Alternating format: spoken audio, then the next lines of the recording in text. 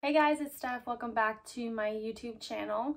In today's video, I'm going to be doing a dining room refresh, transformation, whatever you want to call it. I'm going to say room, space, whatever. I live in a very small apartment, so it's just one wall where we have our dining table. I would say my style has evolved a lot over the years, and I thought it would be fun to kind of take a trip down memory lane and go through my camera roll and see kind of all the different varying stages of my dining space because it has evolved quite a bit over the years. I'll show you kind of where I started off in this video, and then we'll go through the process and all the little updates that I have done to get it to where it is now. Okay, so the first photo that I could find in my camera roll was February 2019, and this just shows you the basic space.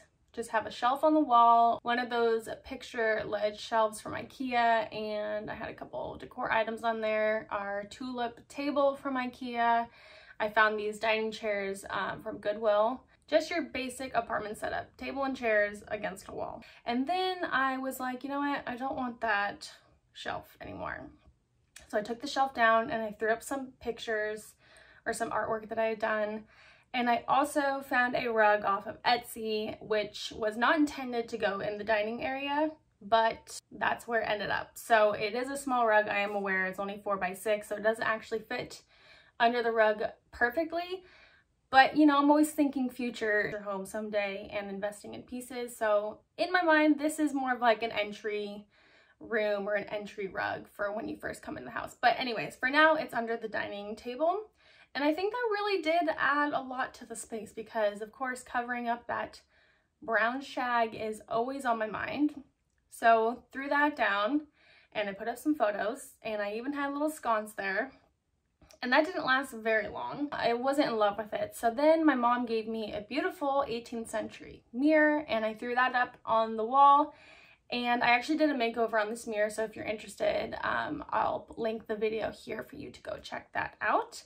But yeah, that kind of really transformed the space, in my opinion. I loved like the natural light that was reflecting off the mirror. I think it was just more of the direction I was wanting to go.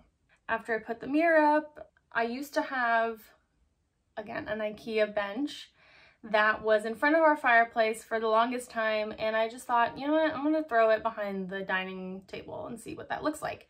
So I put the bench behind the table against the wall, and I threw up a bunch of pillows. I really loved the way that the bench looked behind the table. It really grounded the space. It gave me a place to put all of my pillows, and it also added some additional seating, which was great. So that's kind of where we're at now. And since that time, I have done a plaster DIY project on the IKEA table. You can look, I can also link that video here for you if you're interested. So the next sort of dilemma that I'm trying to solve is we got an espresso machine for Christmas, and we absolutely love it. It's massive though. And just to reiterate how small everything is, it doesn't really fit on the kitchen counter. It literally would take up like valuable real estate in the kitchen. So I needed to add a coffee bar area. I wanted to put that just off to the side of the kitchen and add some floating shelves. So that's kind of what this video is going to show you, the process of me making the coffee bar and just giving a little refresh to the dining space. And I think it turned out great, so I'm excited to show you the process. First order of business to get this transformation started is to switch out the dining chairs. And you've seen the ones I had, and I sold those on Facebook Marketplace, and I used that money to buy some new chairs. I found some new ones. They're a ladder back style chair with rush seats. They're really adorable, really cute. I love the way that they look, so I'll show you me picking those up here. Hey, hello, checking in from the car. I'm heading down right now to go pick up some new dining chairs that I found on Craigslist, and the listing is for 6 chairs and I only need 4. So I'm planning to buy them all and then sell the 2 that I don't need and hopefully turn a profit.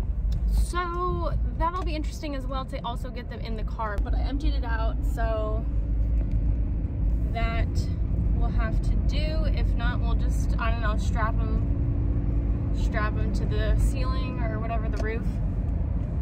And maybe I can put some in the front seat with me. But yeah, I'll check back in once I've secured the goods. And yeah, I'm excited. Okay, so I secured the goods. I got them all Tetrised in. James was very nice. Thank you, James. Love the chairs. And yeah, it was a success. It was a win. So now I'm on my way home. And that is my next adventure, is to get them inside all by myself. They're not heavy. It's just gonna be a few trips up and down the stairs.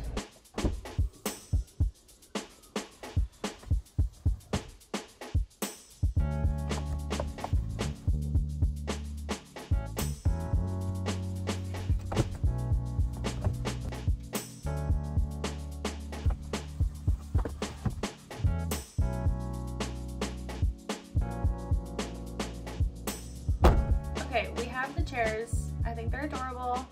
Are they comfortable?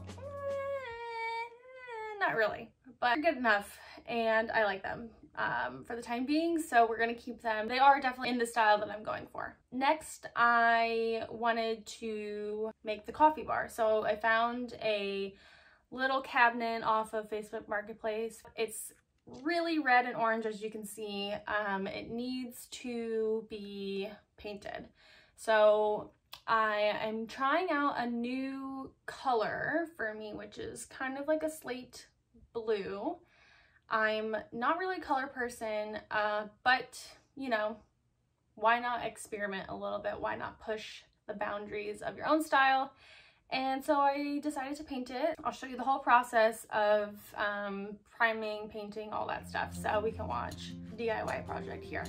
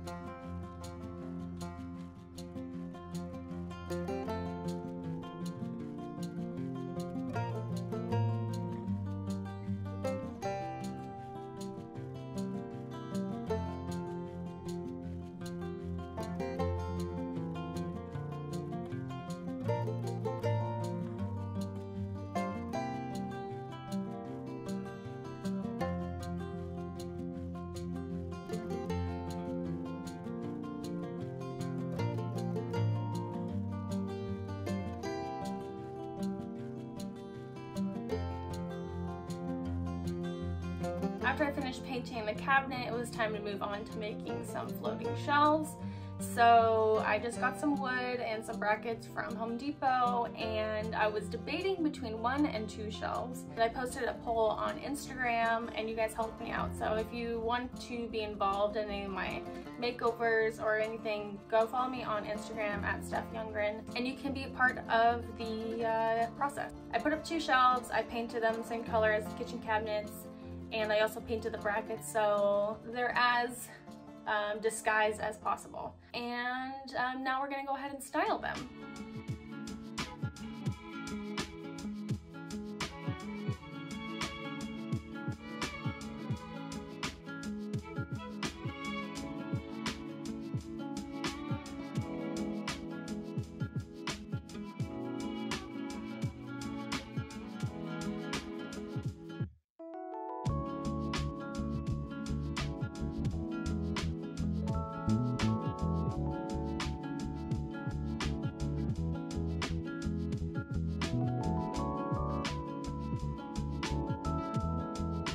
Lastly, I wanted to just do some final touches here, and I'm adding some candle sconces on either side of the mirror. I found these really cute ones from World Market. I'll link them below if you're interested. I'm gonna go ahead and unwrap those and hang those up on the wall, and then it'll be time to reveal the final space.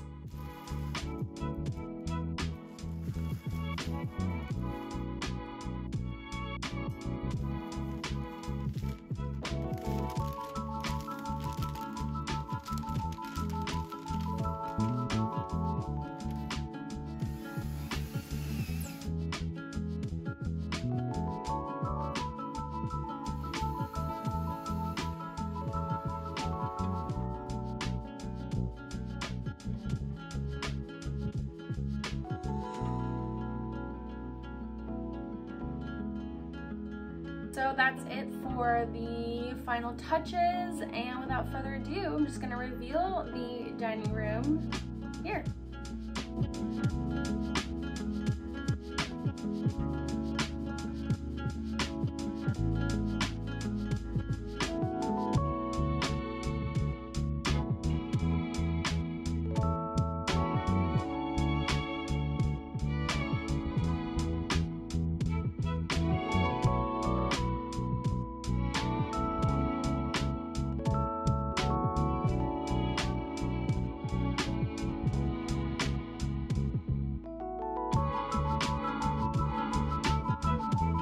That's it for my dining room transformation. Thank you so much for watching.